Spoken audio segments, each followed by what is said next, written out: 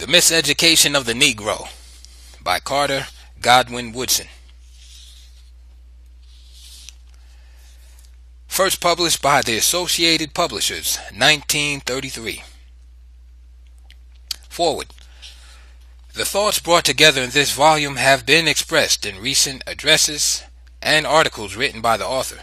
From time to time, persons deeply interested in the point of view therein presented have requested that these comments on education be made available in book form. To supply this demand, this volume is given to the public. In the preparation of the volume, the author has not followed in detail the productions upon which most of the book is based. The aim is to set forth only the thought developed in passing from the one to the other. The language in some cases, then, is entirely new, and the work is not a collection of essays. In this way, repetition has been avoided except to emphasize the thesis which the author sustains. Carter Godwin Woodson, Washington, D.C., January 1933. Preface. Herein are recorded not opinions, but the reflections of one who for 40 years has participated in the education of the black, brown, yellow, and white races in both hemispheres and in tropical and temperate regions. Such experience, too, has been with students in all grades, from the kindergarten to the university. The author, moreover, has traveled around the world to observe not only modern school systems in various countries, but to study the special systems set up by private agencies and governments to educate the natives in their colonies and dependencies. Some of these observations, too, have been checked against more recent studies on a later tour. Discussing herein the mistakes made in the education of the Negro, the writer frankly admits that he has committed some of these errors himself. In several chapters, moreover, he specifically points out wherein he himself has strayed from the path of wisdom. This book, then, is not intended as a broadside against any particular person or class, but it is given as a corrective for methods which have not produced satisfactory results. The author does not support the once popular view that in matters of education, Negroes are rightfully subjected to the will of others on the presumption that these poor people are not large taxpayers and must be content with charitable contributions to their uplift. The author takes the position that the consumer pays the tax, and as such, every individual of the social order should be given unlimited opportunity to make the most of himself. Such opportunity, too, should not be determined from without by forces set to direct the prescribed element in a way to redound solely to the good of others, but should be determined by the makeup of the Negro himself and by what his environment requires of him. This new program of uplift, the author contends, should not be decided upon by the trial and error method in the application of devices used in dealing with others in a different situation and at another epoch. Only by careful study of the Negro himself and the life which he is forced to lead can we arrive at the proper procedure in this crisis. The mere imparting of information is not education. Above all things, the effort must result in making a man think and do for himself, just as the Jews have done in spite of universal persecution. In thus estimating the results obtained from the so-called education of the Negro, the author does not go to the census figures to show the progress of the race. It may be of no importance to the race to be able to boast today of many times as many, quote, educated members as it had in 1865. If they are of the wrong kind, the increase in numbers will be a disadvantage rather than an advantage.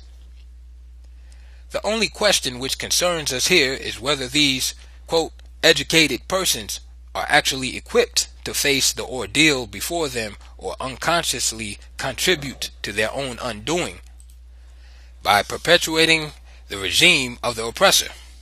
Herein, however, lies no argument for the oft-heard contention that education for the white man should mean one thing and for the Negro a different thing. The element of race does not enter here. It is merely a matter of exercising common sense in approaching people through their environment in order to deal with conditions as they are rather than as you would like to see them or imagine that they are. There may be a difference in method of attack, but the principle remains the same. Quote-unquote, highly educated Negroes denounce persons who advocate for the Negro a sort of education different in some respects from that now given the white man. Negroes who have been so long inconvenienced and denied opportunities for development are naturally afraid of anything that sounds like discrimination. They are anxious to have everything the white man has, even if it is harmful. The possibility of originality in the Negro, therefore, is discounted 100% to maintain a nominal equality. If the whites decide to take up Mormonism, the Negroes must follow their lead. If the whites neglect such a study, then the Negroes must do likewise. The author, however, does not have such an attitude. He considers the educational system as it has developed both in Europe and America an antiquated process which does not hit the mark even in the case of the needs of the white man himself. If the white man wants to hold on to it, let him do so. But the Negro, so far as he is able, should develop and carry out a program of his own. The so-called modern education, with all its defects, however, does others so much more good than it does the Negro, because it has been worked out in conformity to the needs of those who have enslaved and oppressed weaker peoples. For example, the philosophy and ethics resulting from our educational system have justified slavery, peonage, segregation, and lynching. The oppressor has the right to exploit, to handicap, and to kill the oppressed. Negroes daily educated in the tenets of such a religion of the strong have accepted the status of the weak as divinely ordained, and during the last 3 generations of their nominal freedom, they have done practically nothing to change it. Their pouting and resolutions indulged in by a few of the race have been of little avail. No systematic effort toward change has been possible for, taught the same economics, history, philosophy, literature, and religion which have established the present code of morals. The Negro's mind has been brought under the control of his oppressor. The problem of holding the Negro down, therefore, is easily solved. When you control a man's thinking, you do not have to worry about his actions. You do not have to tell him not to stand here or go yonder. He will find his quote-unquote proper place and will stay in it. You do not need to send him to the back door. He will go without being told. In fact, if there is no back door, he will cut one for his special benefit. His education makes it necessary. The same educational process which inspires and stimulates the oppressor with the thought that he is everything and has accomplished everything worthwhile, depresses and crushes at the same time the spark of genius in the Negro by making him feel that his race does not amount to much and never will measure up to the standards of other peoples. The Negro thus educated is a hopeless liability of the race. The difficulty is that the quote-unquote educated Negro is compelled to live and move among his own people whom he has been taught to despise. As a rule, therefore, the educated Negro prefers to buy his food from a white grocer because he has been taught that the Negro is not clean. It does not matter how often a Negro washes his hands then, he cannot clean them. And it does not matter how often a white man uses his hands, he cannot soil them. The educated Negro, moreover, is disinclined to take part in Negro business because he has been taught in economics that Negroes cannot operate in this particular sphere. The educated Negro gets less and less pleasure out of the Negro church, not on account of its primitiveness and increasing corruption, but because of his preference for the seats of righteousness controlled by his oppressor. This has been his education, and nothing else can be expected of him. If the educated Negro could go off and be white, he might be happy. but only a mulatto now and then can do this. The large majority of this class, then, must go through life denouncing white people because they are trying to run away from the blacks, and decrying the blacks because they are not white. The Miseducation of the Negro. Chapter 1. The Seat of the Trouble. The quote-unquote educated Negroes have the attitude of contempt toward their own people because in their own as well as in their mixed schools, Negroes are taught to admire the Hebrew, the Greek, the Latin, and the Teuton, and to despise the African. Of the hundreds of Negro high schools recently examined by an expert in the United States Bureau of Education, only 18 offer a course taking up the history of the Negro, and in most of the Negro colleges and universities where the Negro is thought of, the race is studied only as a problem, or dismissed as of little consequence. For example, an officer of a Negro university, thinking that an additional course on the Negro should be given there, called upon a Negro doctor of philosophy of the faculty to offer such work. He promptly informed the officer that he knew nothing about the Negro. He did not go to school to waste his time that way. He went to be educated in a system which dismisses the Negro as a non-entity. At a Negro summer school 2 years ago, a white instructor gave a course on the Negro, using for his text a work which teaches that whites are superior to the blacks. When asked by one of the students why he used such a textbook, the instructor replied that he wanted them to get that point of view. Even schools for Negroes, then, are places where they must be convinced of their inferiority. The thought of the inferiority of the Negro is drilled into him in almost every class he enters, and in almost every book he studies. If he happens to leave school after he masters the fundamentals, before he finishes high school or reaches college, he will naturally escape some of this bias and may recover in time to be of service to his people. Practically all of the successful Negroes in this country are of the uneducated type, or of that of Negroes who have had no formal education at all. The large majority of the Negroes who have put on the finishing touches of our best colleges are all but worthless in the development of their people. If after leaving school they have the opportunity to give out to Negroes what traducers of the race would like to have it learned, such persons may thereby earn a living at teaching or preaching what they have been taught, but they never become a constructive force in the development of the race. The so-called school, then, becomes a questionable factor in the life of this despised people. As another has well said, to handicap a student by teaching him that his black face is a curse, and that his struggle to change his condition is hopeless, is the worst sort of lynching. It kills one's aspirations and dooms him to vagabondage and crime. It is strange, then, that the friends of truth and the promoters of freedom have not risen up against the present propaganda in the schools and crushed it. This crusade is much more important than the anti-lynching movement, because there would be no lynching if it did not start in the schoolroom. Why not exploit, enslave, or exterminate a class that everybody is taught to regard as inferior? To be more explicit, we may go to the seed of the trouble.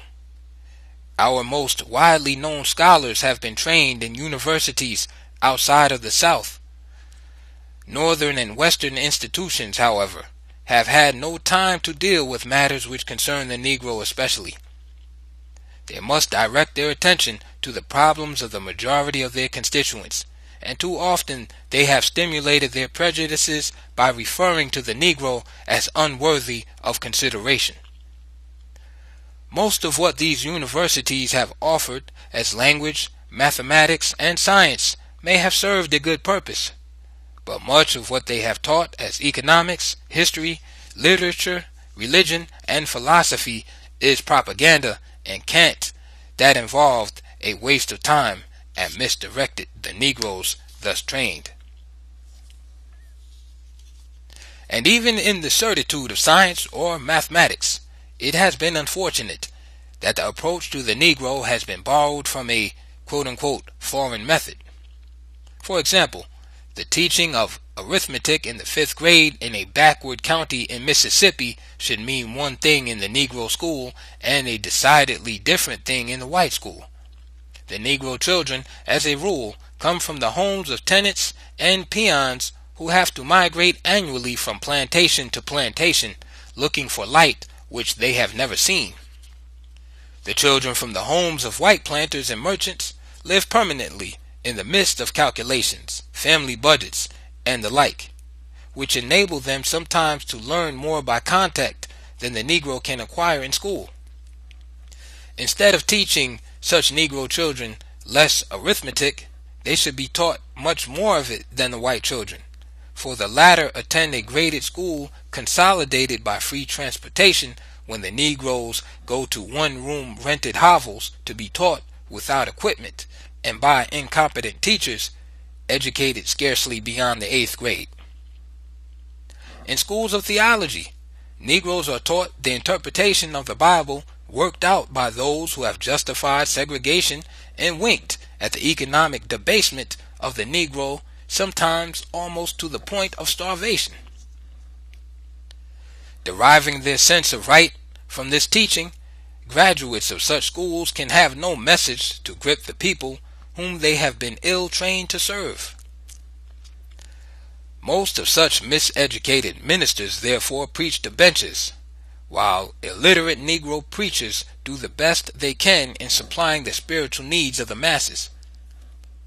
In the schools of business administration, Negroes are trained exclusively in the psychology and economics of Wall Street, and are therefore made to despise the opportunities to run ice wagons, push banana carts, and sell peanuts among their own people.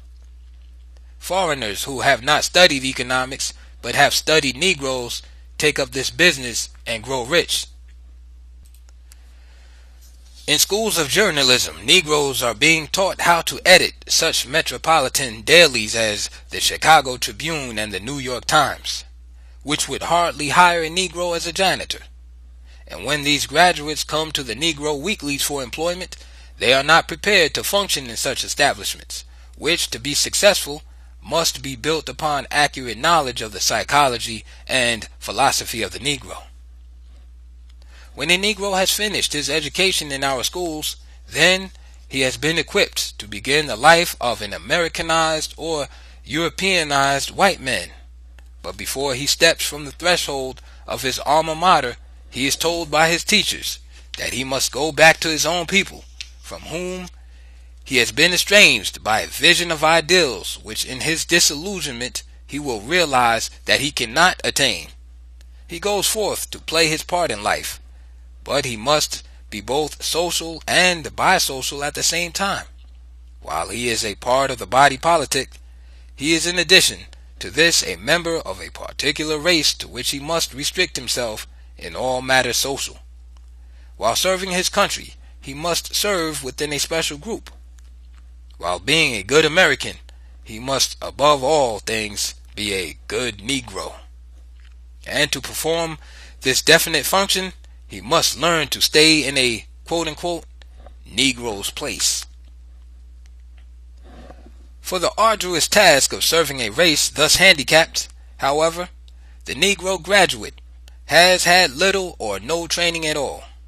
The people whom he has been ordered to serve have been belittled by his teachers to the extent that he can hardly find delight in undertaking what his education has led him to think is impossible.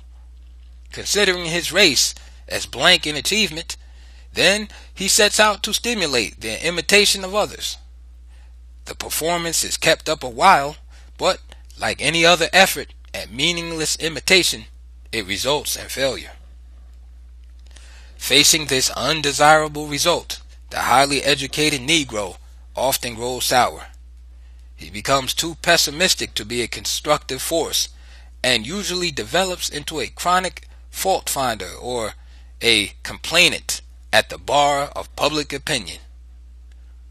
Often when he sees that the fault lies at the door of the white oppressor whom he is afraid to attack, he turns upon the pioneering Negro who is at work doing the best he can to extricate himself from an uncomfortable predicament. In this effort to imitate, however, these quote-unquote educated people are sincere. They hope to make the Negro conform quickly to the standard of the whites and thus remove the pretext for the barriers between the races. They do not realize, however, that even if the Negroes do successfully imitate the whites, nothing new has thereby been accomplished. You simply have a larger number of persons doing what others have been doing. The unusual gifts of the race have not thereby been developed, and an unwilling world therefore continues to wonder what the Negro is good for. These educated people, however, decry any such thing as race consciousness, and in some respects they are right. They do not like to hear such expressions as Negro literature, Negro poetry, African art, or thinking black. And, roughly speaking, we must concede that such things do not exist. These things did not figure in the courses which they pursued in school, and why should they? Aren't we all Americans? Then whatever is American is as much the heritage of the Negro as of any other group in this country. The highly educated contend, moreover, that when the Negro emphasizes these things, he invites racial discrimination by recognizing such differences of the races. The thought that the Negro is one thing and the white man another is the stock and trade argument of the Caucasian to justify segregation. Why then should the Negro blame the white man for doing what he himself does? These highly educated Negroes, however, fail to see that it is not the Negro who takes this position. The white man forces him to it, and to extricate himself therefrom, the Negro leader must so deal with the situation as to develop in the segregated group the power with which they can elevate themselves. The differentness of the races, moreover, is no evidence of superiority or of inferiority. This merely indicates that each race has certain gifts which the others do not possess. It is by the development of these gifts that every race must justify its right to exist. Chapter 2. How we missed the mark. How we have arrived at the present state of affairs can be understood only by studying the forces effective in the development of Negro education since it was systematically undertaken immediately after emancipation. To point out merely the defects as they appear today will be of little benefit to the present and future generations. These things must be viewed in their historic setting. The conditions of today have been determined by what has taken place in the past, and in a careful study of this history, we may see more clearly the great theater of events in which the Negro has played a part. We may understand better what his role has been and how well he has functioned in it. The idea of educating the Negroes after the Civil War was largely a prompting of philanthropy. Their white neighbors failed to assume this responsibility. These black people had been liberated as a result of a sectional conflict out of which their former owners had emerged as victims. From this class, then, the freedmen could not expect much sympathy or cooperation in the effort to prepare themselves to figure as citizens of a modern republic.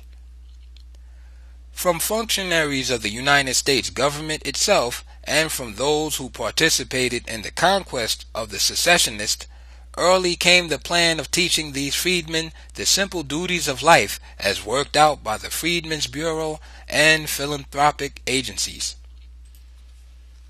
When baptized, this effort became a program for the organization of churches and schools and the direction of them along lines which had been considered most conducive to the progress of people otherwise circumstanced.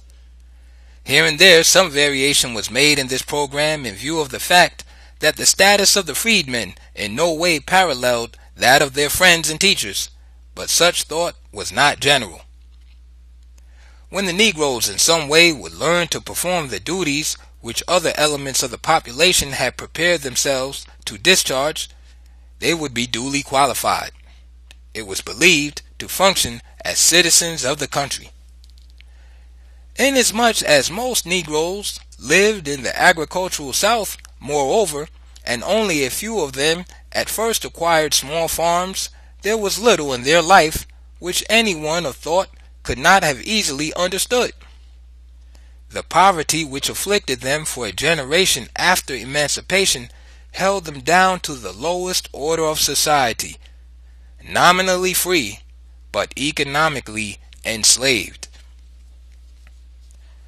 The participation of the freedmen in government for a few years during the period known as the Reconstruction had little bearing on their situation, except that they did join with the uneducated poor whites in bringing about certain much desired social reforms, especially in giving the South its first plan of democratic education and providing for a school system at public expense.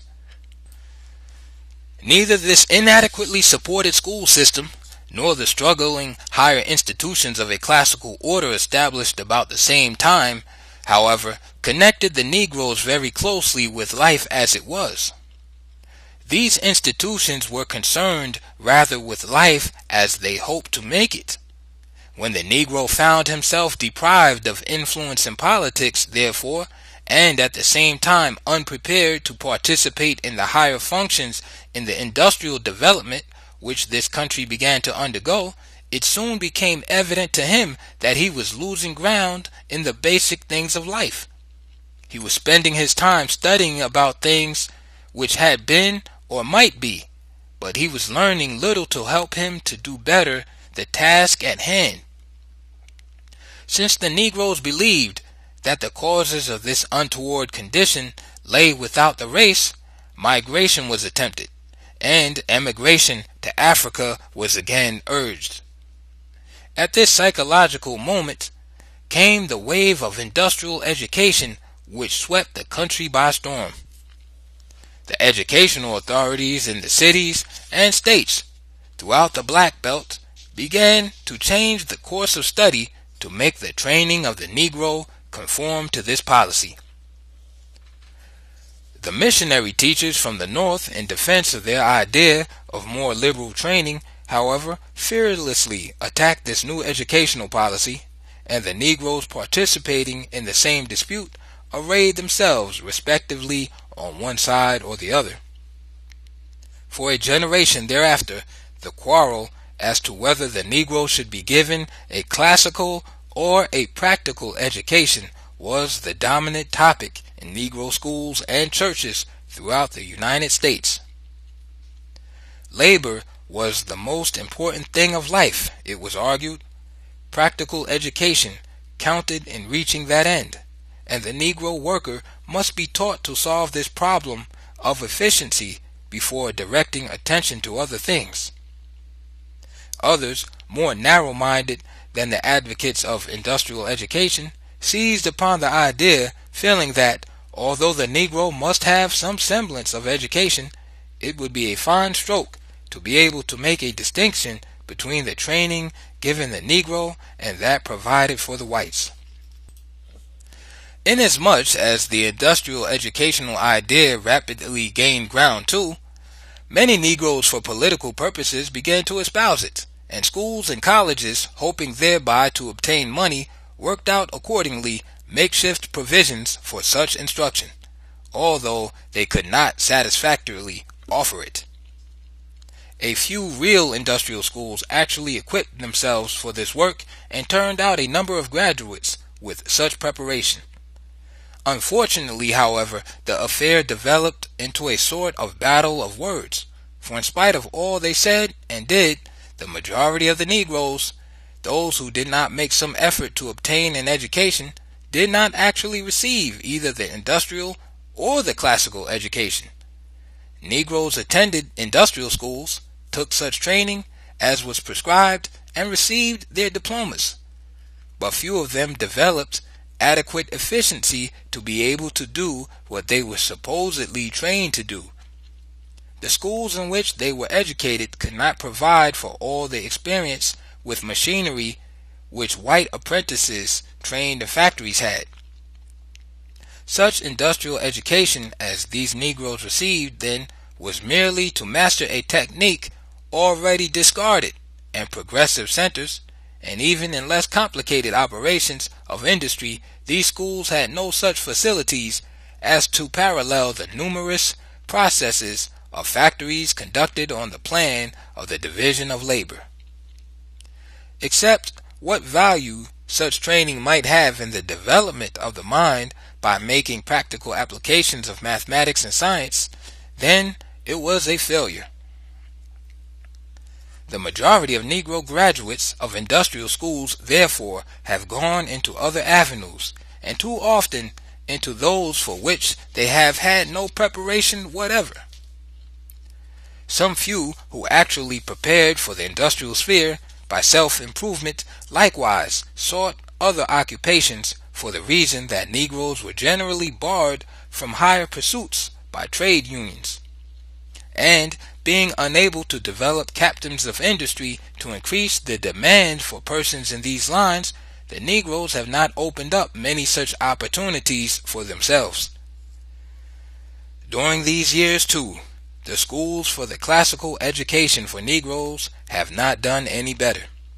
They have proceeded on the basis that every ambitious person needs a liberal education, when, as a matter of fact, this does not necessarily follow.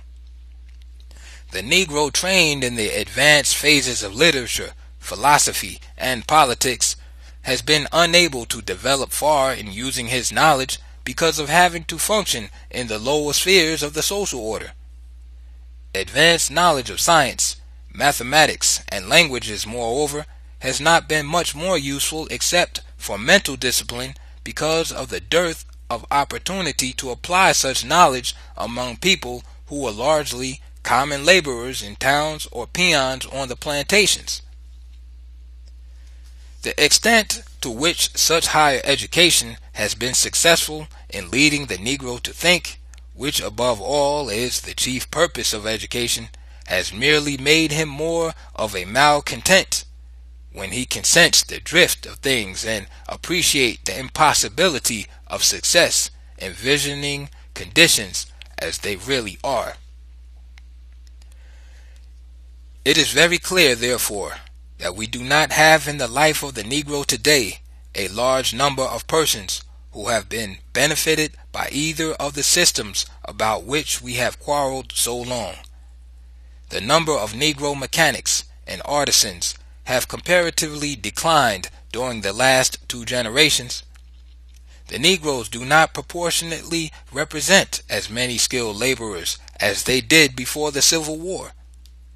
If the practical education which the Negroes received helped to improve the situation so that it is today no worse than what it is, certainly it did not solve the problem as was expected of it. On the other hand, in spite of much classical education of the Negroes, we do not find in the race a large supply of thinkers and philosophers. One excuse is that scholarship among Negroes has been vitiated by the necessity for all of them to combat segregation and fight to retain standing ground in the struggle of the races. Comparatively few American Negroes have produced credible literature, and still fewer have made any large contribution to philosophy or science. They have not risen to the heights of black men farther removed from the influences of slavery and segregation. For this reason, we do not find among American Negroes a Pushkin, a Gomez, a Jeffrey, a Captain, or a Dumas. Even men like Roland Hayes and Henry O. Tanner have risen to the higher levels by getting out of this country to relieve themselves of our stifling traditions and to recover from their education. Chapter 3. How we drifted away from the truth. How then did the education of the Negro take such a trend? The people who maintained schools for the education of certain Negroes before the Civil War were certainly sincere, and so were the missionary workers who went south to enlighten the freedmen after the results of that conflict had given the Negroes a new status. These earnest workers, however, had more enthusiasm than knowledge. They did not understand the task before them. This undertaking, too, was more of an effort towards social uplift than actual education. Their aim was to transform the Negroes, not to develop them. The freedmen who were to be enlightened were given little thought, for the best friends of the race, ill-taught themselves, followed the traditional curricula of the times, which did not take the Negro into consideration except to condemn or pity him. In geography, the races were described in conformity with the program of the usual propaganda to engender in whites a race hate of the Negro, and in the Negroes contempt for themselves. A poet of distinction was selected to illustrate the physical features of the white race. A bedecked chief of a tribe, those of the red, a proud warrior, the brown, a prince, the yellow, and a savage with a ring in his nose, the black. The Negro, of course, stood at the foot of the social ladder. The description of the various parts of the world was worked out according to the same plan. The parts inhabited by the Caucasian were treated in detail. Less attention was given to the yellow people, still less to the red, very little to the brown, and practically none to the black race. Those people who are far removed from the physical characteristics of the Caucasians, or who do not materially assist them in domination or exploitation of others, were not mentioned except to be belittled or decried. From the teaching of science, the Negro was likewise eliminated. The beginnings of science in various parts of the Orient were mentioned, but the African's early advancement in this field was omitted. Students were not told that ancient Africans of the interior knew sufficient science to concoct poisons for arrowheads, to mix durable colors for paintings, to extract metals from nature and refine them for development in the industrial arts. Very little was said about the chemistry in the method of Egyptian embalming, which was the product of the mixed breeds of northern Africa, now known in the modern world as quote-unquote colored people. In the study of language in school, pupils were made to scoff at the Negro dialect as some peculiar possession of the Negro, which they should despise, rather than directed to study the background of this language as a broken-down African tongue. In short, to understand their own linguistic history, which is certainly more important for them than the study of French phonetics or historical Spanish grammar. To the African language as such, no attention was given except in case of the preparation of traders, missionaries, and public functionaries to exploit the natives. This number of persons, thus trained, of course, constituted a small fraction, hardly deserving attention. From literature, the African was excluded altogether. He was not supposed to have expressed any thought worth knowing. The philosophy in the African proverbs and in the rich folklore of that continent was ignored to give preference to that developed on the distant shores of the Mediterranean. Most missionary teachers of the freedmen, like most men of our time, had never read the interesting books of travel in Africa, and have never heard of the Tariq Sudan.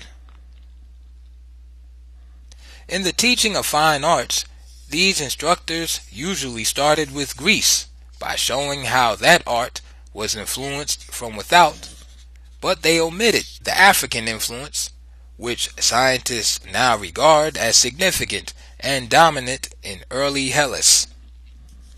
They failed to teach the student the Mediterranean melting pot, with the Negroes from Africa bringing their wares, their ideas, and their blood therein to influence the history of Greece, Carthage, and Rome, making desire father to the thought. Our teachers either ignored these influences or endeavored to belittle them by working out theories to the contrary. The bias did not stop at this point, for it invaded the teaching of the professions. Negro law students were told that they belonged to the most criminal element in the country, and an effort was made to justify the procedure in the seats of injustice where law was interpreted as being one thing for the white man and a different thing for the Negro. In constitutional law, the spinelessness of the United States Supreme Court in permitting the judicial nullification of the 14th and 15th Amendments was and still is boldly upheld in our few law schools. In medical schools, Negroes were likewise convinced of their inferiority in being reminded of their role as germ carriers. The prevalence of syphilis and tuberculosis among Negroes was especially emphasized, without showing that these maladies are more deadly among the Negroes for the reason that they are Caucasian diseases. And since these plagues are new to the Negroes, these sufferers have not had time to develop against them the immunity which time has permitted in the Caucasian. Other diseases to which Negroes easily fall prey were mentioned to point out the race as an undesirable element, when this condition was due to the Negro's economic and social status. Little emphasis was placed upon the immunity of the Negro from diseases like yellow fever and influenza, which are so disastrous to whites. Yet the whites were not considered inferior because of this differential resistance to these plagues. In history, of course, the Negro had no place in this curriculum. He was pictured as a human being of the lower order, unable to subject passion to reason, and therefore useful only when made the hewer of wood and the drawer of water for others. No thought was given to the history of Africa except so far as it had been a field of exploitation for the Caucasian. You might study the history as it was offered in our system from the elementary school throughout the university, and you would never hear Africa mentioned except in the negative. You would never thereby learn that Africans first domesticated the sheep, goat, and cow, developed the idea of trial by jury, produced the first string instruments, and gave the world its greatest boon in the discovery of iron. You would never know that prior to the Mohammedan invasion, about 1000 AD, these natives in the heart of Africa had developed powerful kingdoms, which were later organized as the Songhai Empire, on the order of that of the Romans, and boasting of similar grandeur. Unlike other people then, the Negro, according to this point of view, was an exception to the natural plan of things, and he had no such mission as that of an outstanding contribution to culture. The status of the Negro then was justly fixed as that of an inferior. Teachers of Negroes in their first schools after emancipation did not proclaim any such doctrine, but the content of their curricula justified these inferences. An observer from outside of the situation naturally inquires why the Negroes, many of whom served their race as teachers, have not changed this program. These teachers, however, are powerless. Negroes have no control over their education and have little voice in their other affairs pertaining thereto. In a few cases, Negroes have been chosen as members of public boards of education, and some have been appointed members of private boards. But these Negroes are always such a small minority that they do not figure in the final working out of the educational program. The education of the Negroes, then, the most important thing in the uplift of the Negroes, is almost entirely in the hands of those who have enslaved them and now segregate them. With quote-unquote miseducated Negroes in control themselves, however, it is doubtful that the system would be very much different from what it is, or that it would rapidly undergo change. The Negroes thus placed in charge would be the products of the same system and would show no more conception of the task at hand than do the whites who have educated them and shaped their minds as they would have them function. Negro educators of today may have more sympathy and interest in the race than the whites now exploiting Negro institutions as educators, but the former have no more vision than their competitors. Taught from books of the same bias, trained by Caucasians of the same prejudices, or by Negroes of enslaved minds, one generation of Negro teachers after another have served for no higher purpose than to do what they are told to do. In other words, a Negro teacher instructing Negro children is in many respects a white teacher thus engaged, for the program in each case is about the same. There can be no reasonable objection to the Negro's doing what the white man tells him to do, if the white man tells him to do what is right, but right is purely relative. The present system, under the control of the whites, trains the Negro to be white, and at the same time convinces him of the impropriety or the impossibility of his becoming white. It compels the Negro to become a good Negro, for the performance of which his education is ill-suited.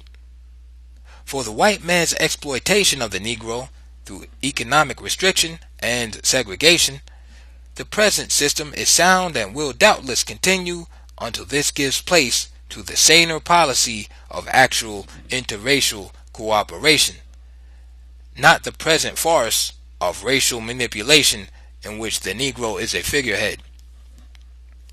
History does not furnish a case of the elevation of a people by ignoring the thought and aspiration of people thus served. This is slightly dangerous ground here. However, for the Negro's mind has been all but perfectly enslaved, and that he has been trained to think what is desired of him. The highly educated Negroes do not like to hear anything uttered against this procedure because they make their living in this way, and they feel that they must defend the system. Few miseducated Negroes ever act otherwise, and if they so express themselves, they are easily crushed by the large majority to the contrary, so that the procession may move on without interruption. The result, then, is that the Negroes thus miseducated are of no service to themselves and none to the white man. The white man does not need the Negro's professional, commercial, or industrial assistance, and as a result of the multiplication of mechanical appliances, he no longer needs them in drudgery or menial service.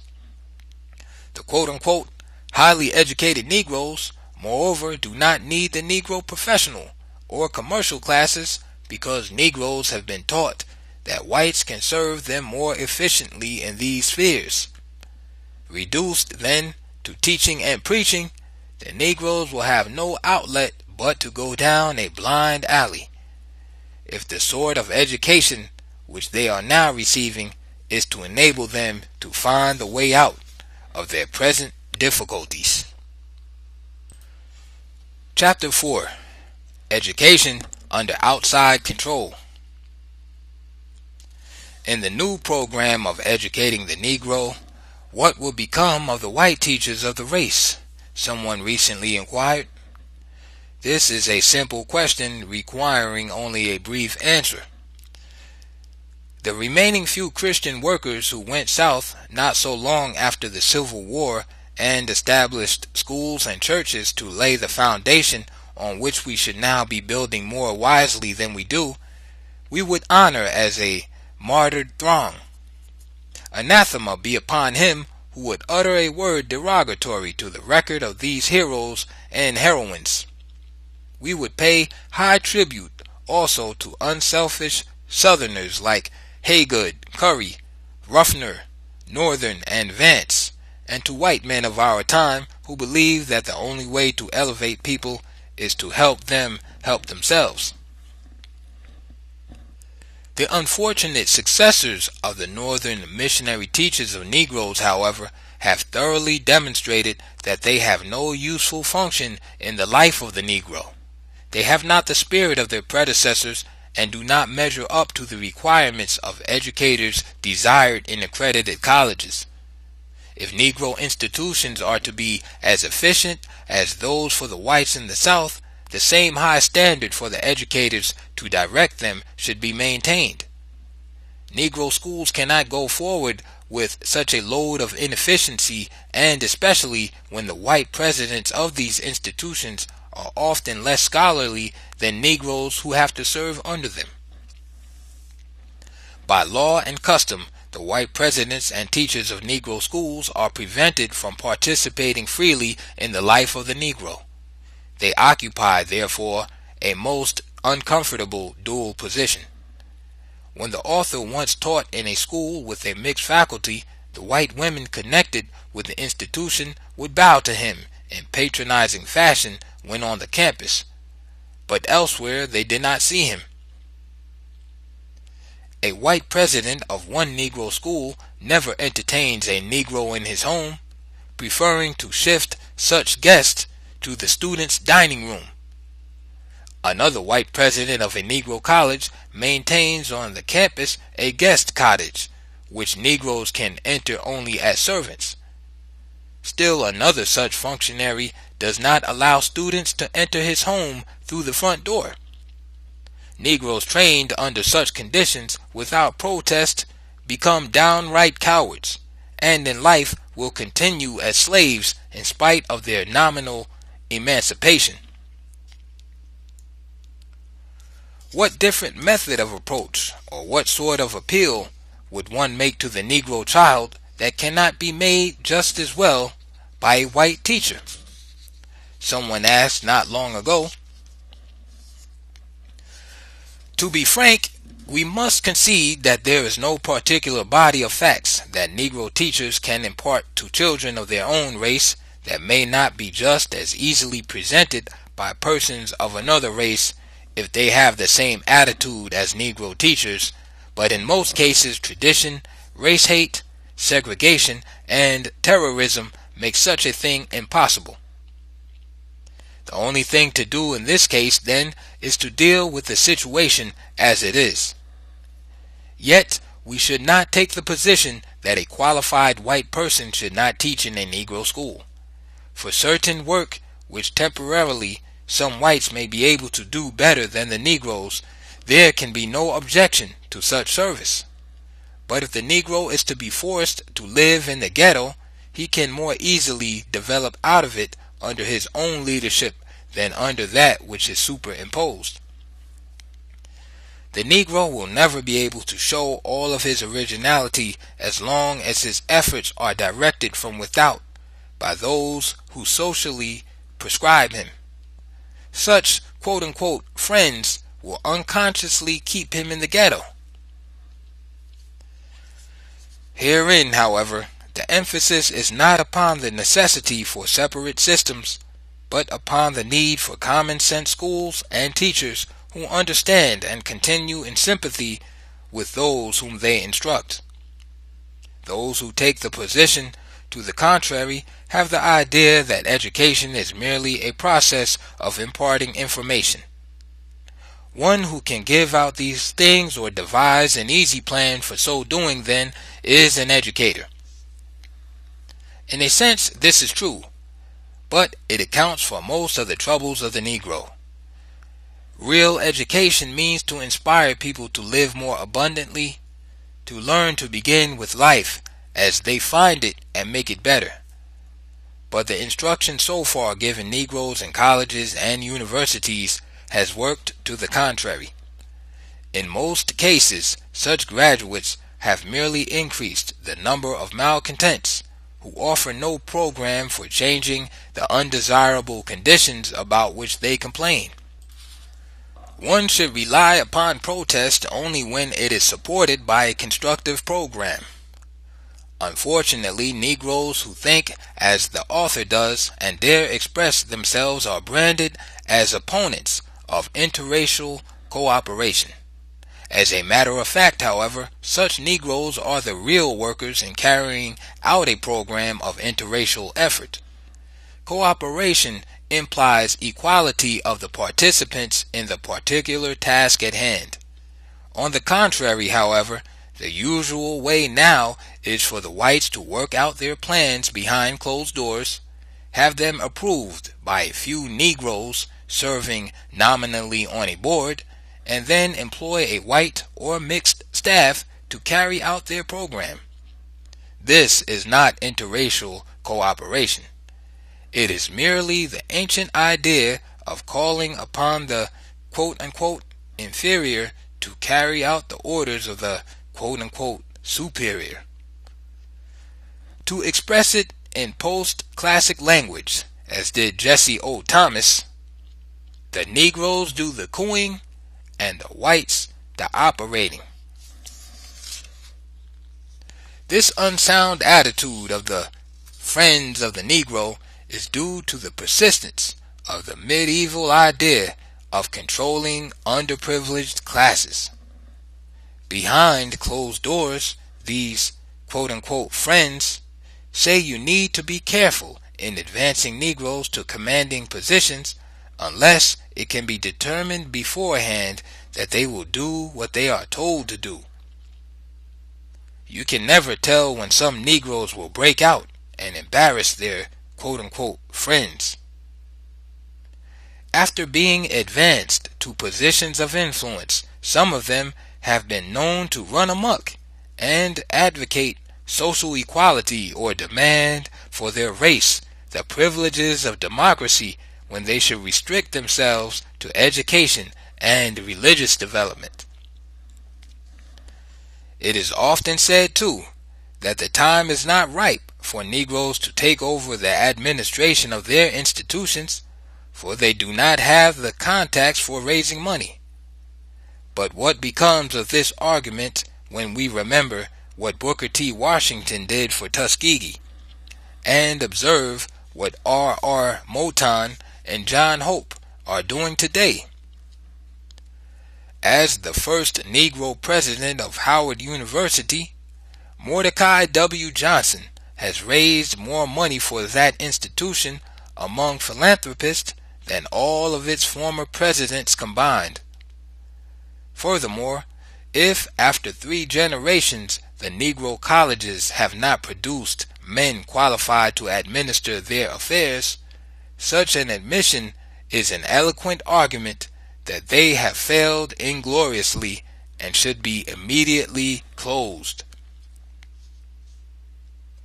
Recently, someone asked me how I connect my criticism of the higher education of the Negroes with new developments in this sphere, and especially with the 4 universities in the South, which are to be made possible by the millions obtained from governments, boards, and philanthropists.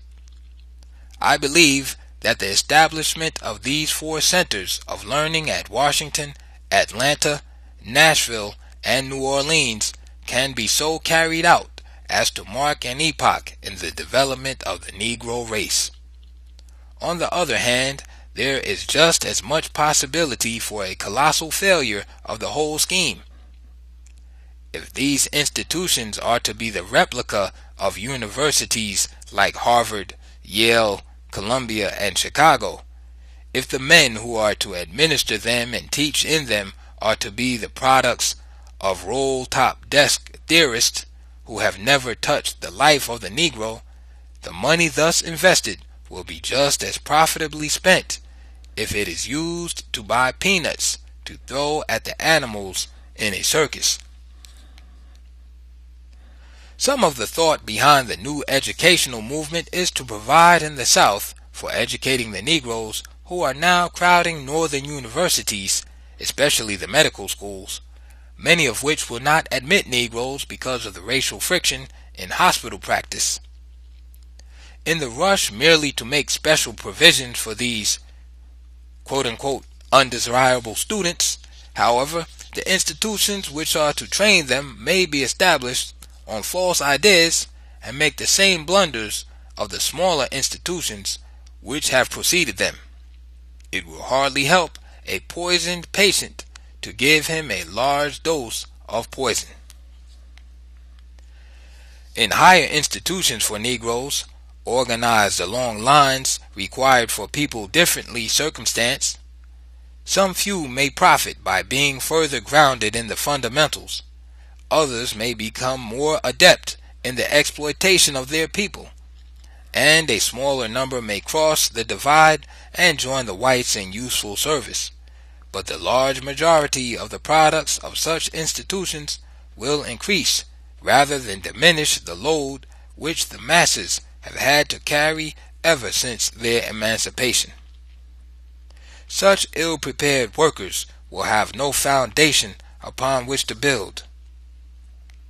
The education of any people should begin with the people themselves, but Negroes thus trained have been dreaming about the ancients of Europe and about those who have tried to imitate them. In a course at Harvard, for example, students were required to find out whether Pericles was justly charged with trying to supplant the worship of Jupiter with that of Juno. Since that time, Negroes thus engaged have learned that they would have been much better prepared for work among the Negroes in the Black Belt if they had spent that time learning why John Jasper of quote-unquote Sundu Move fame joined with Joshua in contending that the planet stood still in the middle of the line while he fought the battle the second time. Talking the other day with one of the men now giving the millions to build the 4 Negro universities in the South, however, I found that he is of the opinion that accredited institutions can be established in mushroom fashion with theorists out of touch with the people. In other words, you can go almost anywhere and build a $3 million plant, place in charge a white man to do what you want accomplished, and in a short while he can secure or have trained to order the men necessary to make a university. We want here, he will say, a man who has his master's degree in English. Send me another who has his doctor's degree in sociology, and I can use one more in physics. Now, experience has shown that men of this type may fill in, but a university cannot be established with such raw recruits. The author once had some experience in trying to man a college in this fashion, and the result was a story that would make an interesting headline for the newspapers. When Dr. William Rainey Harper was establishing the University of Chicago, he called to the headship of the various departments only men who had distinguished themselves in the creative world. Some had advanced degrees, and some had not. Several of them had never done any formal graduate work at all. All of them, however, were men whose thought was moving the world. It may be argued that the Negroes have no such men and must have them trained, but such a thing cannot be forced as we are now doing it. it would be better to stimulate the development of the more progressive teachers of old than experiment with novices produced by the degradation of higher education. The degradation of the doctorate especially dawned upon the author the other day more clearly than ever, when a friend of his rushed into his office saying, quote, "I have been trying to see you for several days. I have just failed to get a job for which I had been working, and I am told that I cannot expect a promotion until I get my doctor's degree." End quote. That is what he called it. He could not even pronounce the words, but he is determined to have his quote-unquote doctor's degree, end quote, to get the job in sight.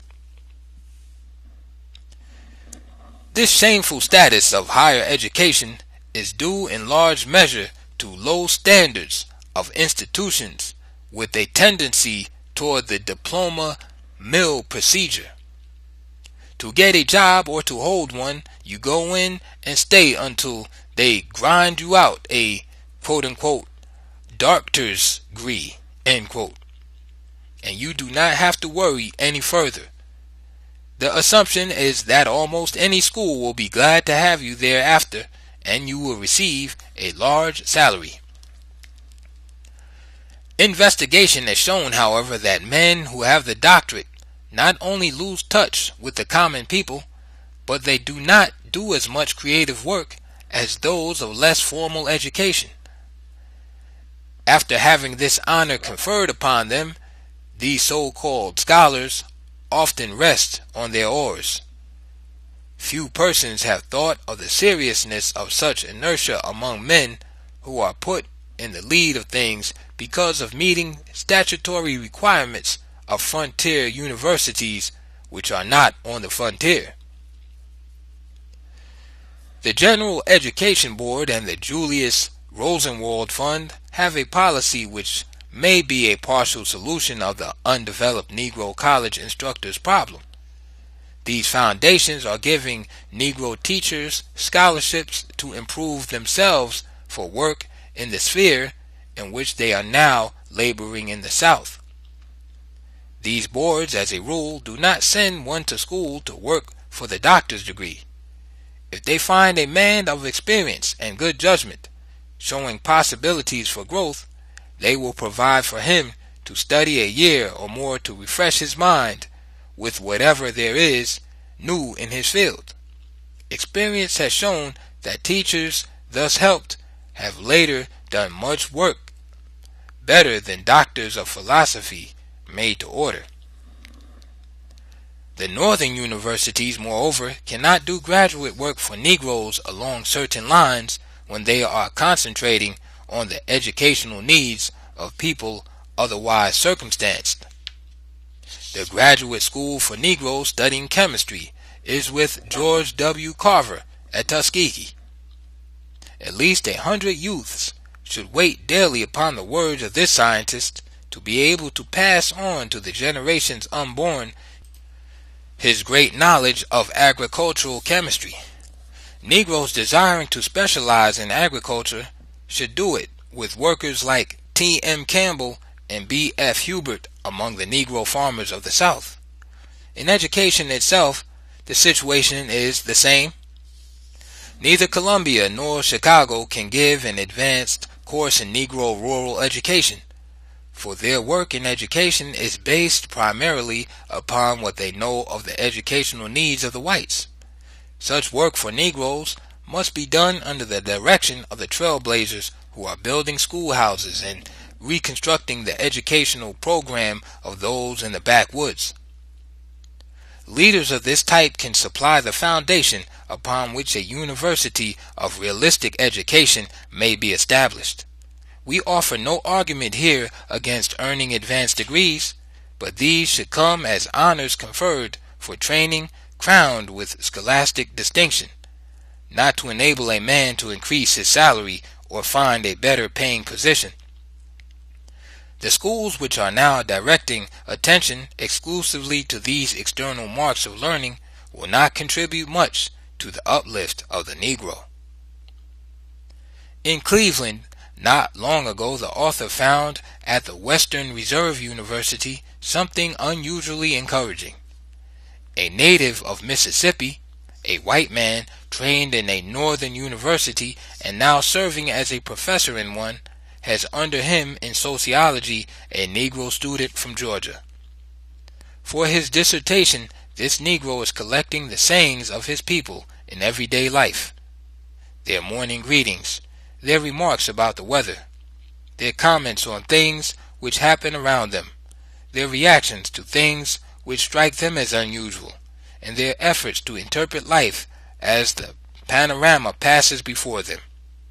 This white Mississippian and black Georgian are on the right way to understand the Negro, and if they do not fall out about social equality, they will serve the Negro much better than those who are trying to find out whether Henry VIII lusted more after Anne Boleyn than after Catherine of Aragon, or whether Elizabeth was justly styled as more untruthful than Philip II of Spain.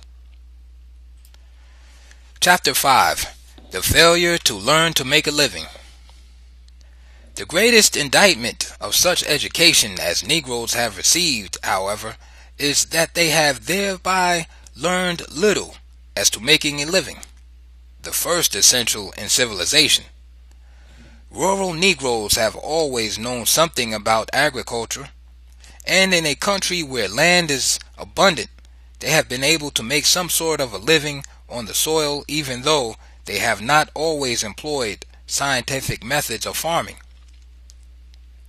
In industry, where the competition is keener, however, what the Negro has learned in school has had little bearing on the situation, as pointed out above.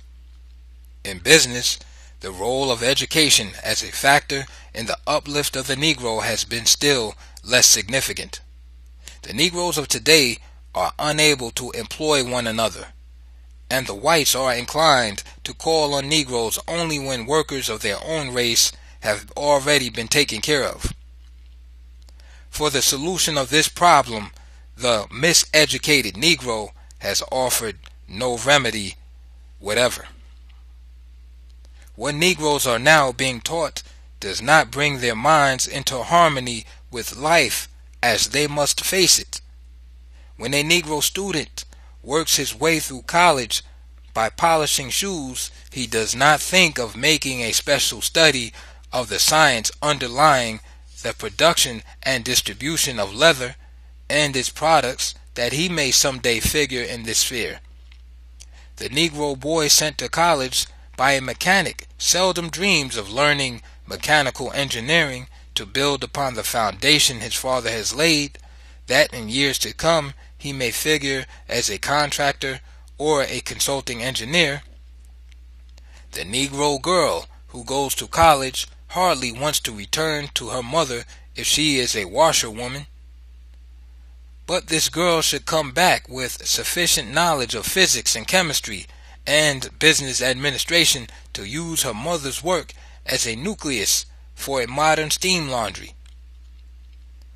A white professor of a university recently resigned his position to become rich by running a laundry for Negroes in a southern city. A Negro college instructor would have considered such a suggestion an insult. The so-called education of Negro college graduates leads them to throw away opportunities which they have had and to go in quest of those which they do not find. In the case of the white youth in this country, they can choose their courses more at random and still succeed because of numerous opportunities offered by their people. But even they show so much more wisdom than do Negroes. For example, a year or two after the author left Harvard, he found out West, a schoolmate who was studying wool. "How did you happen to go into this sort of thing?" the author inquired. His people, the former replied, had some experience in wool, and in college he prepared for this work. On the contrary, the author studied Aristotle, Plato, Marsiglio of Padua, and Paschasius Rathbertus when he was in college. His friend, who studied wool, however, is now independently rich and has sufficient leisure to enjoy the cultural side of life, which his knowledge of the science underlying his business developed. But the author has to make his living by begging for a struggling cause. An observer recently saw at the market near his office a striking example of this inefficiency of our system. He often goes over there at noon to buy a bed of fruit and to talk with a young woman who successfully conducts a fruit stand there in cooperation with her mother. Some years ago he tried to teach her in high school, but her memory was poor, and she could not understand what he was trying to do. She stayed a few weeks, smiling at the others who toiled, and finally left to assist her mother in business. She learned from her mother, however, how to make a living and be happy. This observer was reminded of this young woman soon thereafter when there came to visit him a friend who succeeded in mastering everything taught in high school at the time and later distinguished himself in college.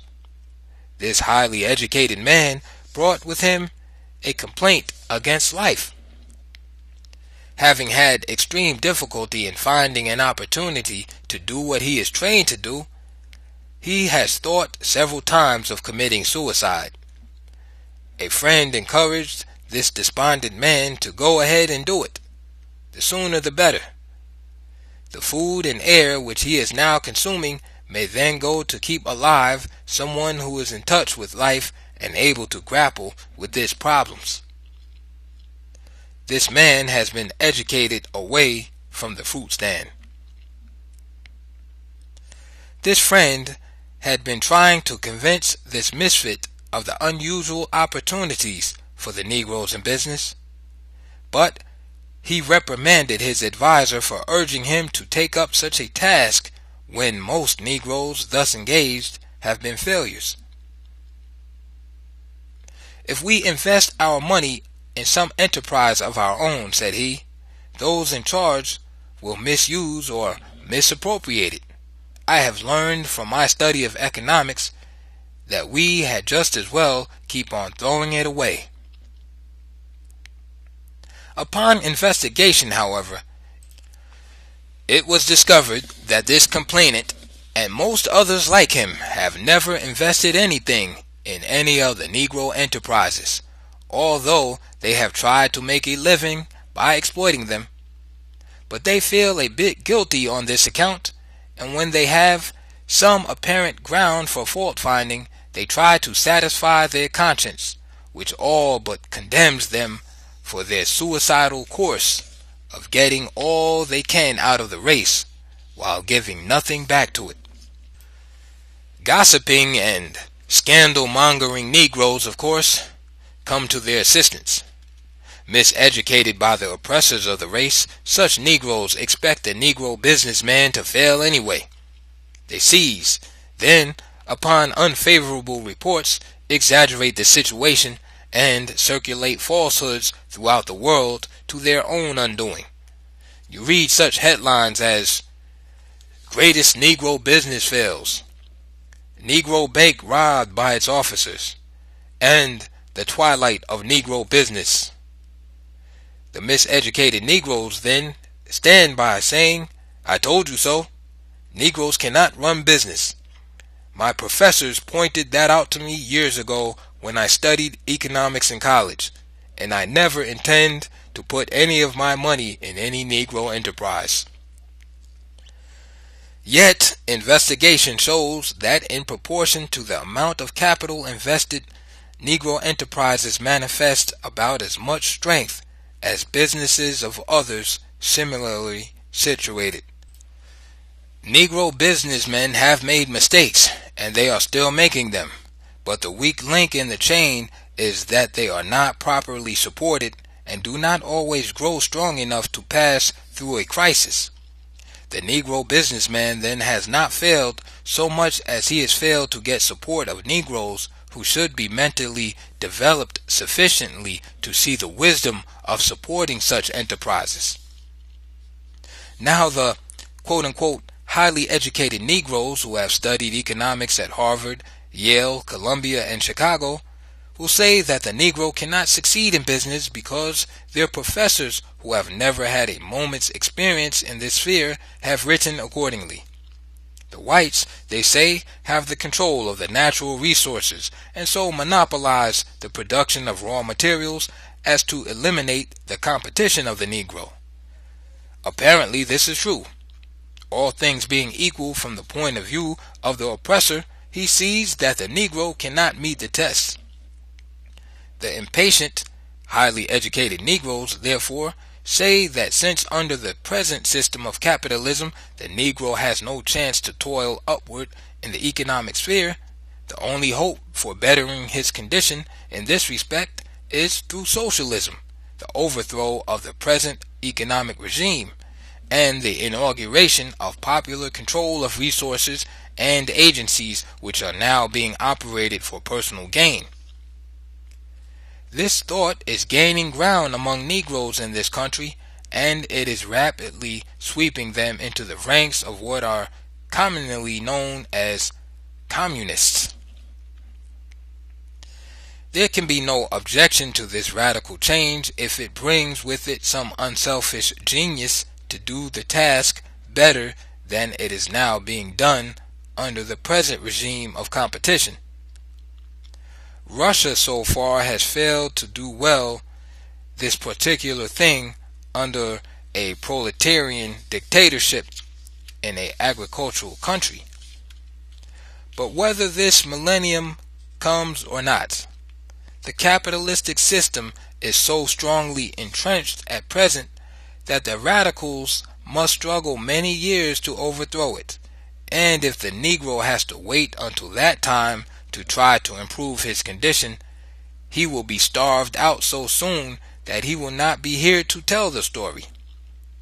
The Negro, therefore, like all other oppressed people, must learn to do the so-called impossible. The uneducated Negro businessman, however, is actually at work, doing the very thing which the miseducated Negro has been taught to believe cannot be done. This much handicapped Negro businessman could do better if he had some assistance, but our schools are turning out men who do as much to impede the progress of the Negro in business as they do to help him. The trouble is that they do not think for themselves. If the highly educated Negro would forget most of the untried theories taught him in school, if he could see through the propaganda which has been instilled into his mind under the pretext of education, if he would fall in love with his own people and begin to sacrifice for their uplift, if the highly educated Negro would do these things, he could solve some of the problems now confronting the race. During recent years we have heard much of education and business administration, departments in Negro colleges. But if they be judged by the products turned out by these departments, they are not worth a continental. The teachers in this field are not prepared to do the work, and the trustees of our institutions are spending their time with trifles instead of addressing themselves to the study of a situation which threatens the Negro with economic extermination. Recently, the author saw the need for a change of attitude when a young woman came almost directly to his office after her graduation from a business school to seek employment. After hearing her story, he finally told her that he would give her a trial at $15 a week. "$15 a week," she cried. "I cannot live on that, sir." "I do not see why you cannot," he replied. "You have lived for some time already, and you say that you have never had permanent employment, and you have none at all now." "But a woman has to dress and to pay board," said she, "and how can she do it on such a pittance?" The amount offered was small, but it was a great deal more than she is worth at present. In fact, during the first 6 or 9 months of her connection with some enterprise, it will be of more service to her than she will be to the firm. Coming out of school without experience, she will be a drag on a business until she learns to discharge some definite function in it. Instead of requiring the firm to pay her, she should pay it for training her. Negro business today then finds the miseducated employees its heaviest burden. Thousands of graduates of white business schools spend years in establishments in undergoing apprenticeship without pay and rejoice to have the opportunity thus to learn how to do things. The schools in which Negroes are now being trained, however, do not give our young people this point of view. They may occasionally learn the elements of stenography and accounting, but they do not learn how to apply what they have studied. The training which they undergo gives a false conception of life when they believe that the business world owes them a position of leadership. They have the idea of business training that we used to have of teaching when it was thought that we could teach anything we have studied. Graduates of our business schools lack the courage to throw themselves upon their resources and work for a commission. The large majority of them want to be sure of receiving a certain amount at the end of the week or month. They do not seem to realize that the great strides in business have been made by paying men according to what they do. Persons with such false impressions of life are not good representatives of schools of business administration. Not long ago, a firm of Washington, D.C. appealed to the graduates of several of our colleges and offered them an inviting proposition on the commission basis, but only 5 of the hundreds appealed to responded, and only 2 of the 5 gave satisfaction. Another would have succeeded, but he was not honest in handling money because he had learned to purloin the treasury of the athletic organization while in college. All of the others, however, were anxious to serve somewhere in an office for a small wage a week. Recently, one of the large insurance companies selected for special training in this line 15 college graduates of our accredited institutions and financed their special training in insurance. Only one of the number, however, rendered efficient service in this field. They all abandoned the effort after a few days' trial and accepted work in hotels and with the Pullman Company, or they went into teaching or something else with a fixed stipend until they could enter upon the practice of professions.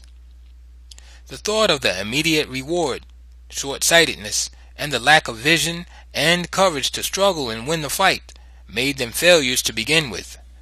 They are unwilling to throw aside their coats and collars and do the groundwork of Negro business, and thus make opportunities for themselves instead of begging others for a chance. The educated Negro, from the point of view of commerce and industry, then, shows no mental power to understand the situation which he finds. He has apparently read his race out of that sphere, and with the exception of what the illiterate Negroes can do blindly, the field is left wide open for foreign exploitation. Foreigners see this opportunity as soon as they reach our shores and begin to manufacture and sell to Negroes, especially such things as caps, neckties, and house dresses, which may be produced at a small cost and under ordinary circumstances. The main problem with the Negro in this field, however, is salesmanship. That is where he is weak. It is unfortunate, too, that the educated Negro does not understand or is unwilling to start small enterprises which make the larger ones possible. If he cannot proceed according to the methods of the gigantic corporations about which he reads in books, he does not know how to take hold of things and organize the communities of the poor along lines of small businesses. Such training is necessary, for the large majority of Negroes conducting enterprises have not learned business methods and do not understand the possibilities of the field in which they operate. Most of them in the beginning had no experience and started out with such knowledge as they could acquire by observing someone's business from the outside. One of them, for example, had waited on a white businessmen's club and passing the members a box of cigars or bringing a pitcher of water. When they began to discuss business, however, he had to leave the room. About the only time he could see them in action was when they were at play, indulging in extravagances which the Negro learned to take up before he could afford them. Negro businesses, thus handicapped, therefore have not developed stability and the capacity for growth. Practically all worthwhile Negro businesses which were flourishing in 1900 are not existing today. How did this happen? Well, Negro businessmen have too much to do. They have not time to read the business literature and study the market upon which they depend, and they may not be sufficiently trained to do these things. They are usually operating in the dark or by the hit or miss method. They cannot secure intelligent guidance because the schools are not turning out men properly trained to take up Negro business as it is to develop and make it what it ought to be rather than find fault with it. Too often, when the founder dies, then the business dies with him, or it goes to pieces soon after he passes away, for nobody has come into sufficiently close contact with him to learn the secret of his success in spite of his handicaps. The business among Negroes, too, continues individualistic in spite of advice to the contrary. The founder does not take kindly to the cooperative plan, and such business education as we now give the youth does not make their suggestions to this effect convincing. If the founder happens to be unusually successful too, the business may outgrow his knowledge, and becoming too unwieldy in his hands may go to pieces by errors of judgment, or because of mismanagement it may go into the hands of whites, who are usually called in at the last hour to do what they call refinancing, but what really means the actual taking over of the business from the Negroes. The Negroes then finally withdraw their patronage because they realize that it is no longer an enterprise of the race, and the chapter is closed. All of the failures of the Negro business, however, are not due to troubles from without. Often the Negro businessman lacks common sense. The Negro in business, for example, too easily becomes a social quote-unquote lion. He sometimes plunges into the leadership in local matters. He becomes popular in restricted circles, and men of less magnetism grow jealous of his inroads. He learns how richer men of other races waste money. He builds a finer home than anybody else in the community, and in his social program he does not provide for much contact with the very people upon whom he must depend for patronage. He has the finest car, the most expensive dress, the best summer home, and so far outdistances his competitors in society that they often set to work in childlike fashion to bring him down